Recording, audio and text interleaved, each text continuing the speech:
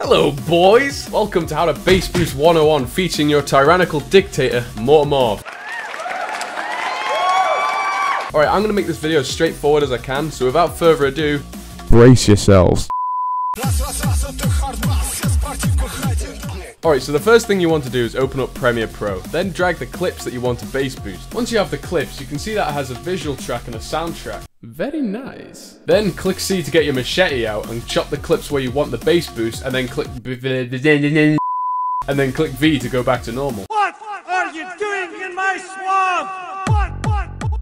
Alright, so now we're getting on to the fun bit. Now what you want to do is click the soundtrack and go over to the left under the effects tab. Then you want to search for bass. Then drag that onto the soundtrack. After that you want to go to the top left under effect controls and then turn that bad boy to the max.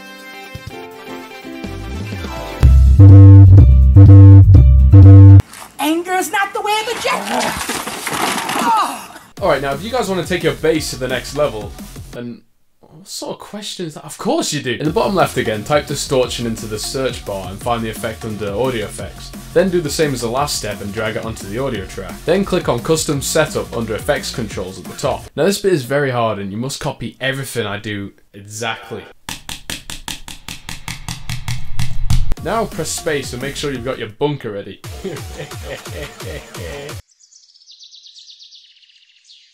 Once you're doing your makeup and your foundation and your eyeshadows and all of that, you want to start by filling in that little top part. It looks like